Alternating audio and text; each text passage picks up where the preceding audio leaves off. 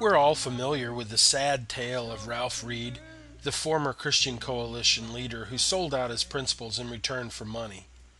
The lure of money was powerful, from people that many of his supporters have been shocked to find out that Reed was associating with at all.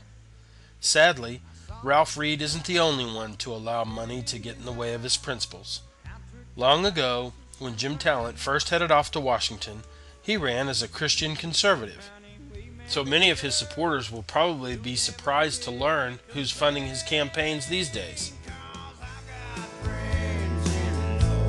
Places where the whiskey